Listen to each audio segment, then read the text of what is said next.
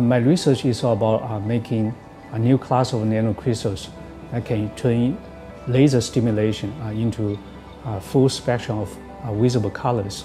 So this phenomenon is best known as photon upconversion.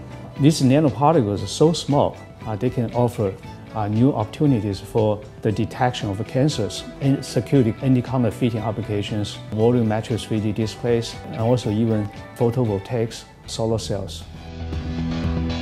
We want to translate this technology into real applications, improving human lives. So we have been working with medical doctors to improve our understanding of cancers and the neuron disease.